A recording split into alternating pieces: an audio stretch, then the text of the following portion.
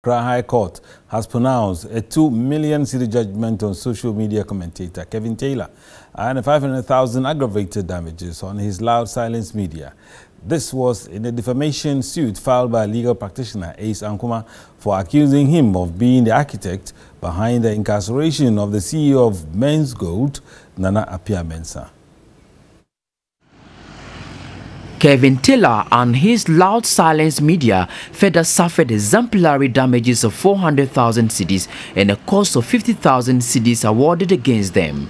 The court also granted a perpetual injunction to Ace Ankuma within 14 days and also removed the offending material from social media within 14 days. Ace Ankuma in July last year filed a 10 million cedis defamatory suit against Kevin Taylor.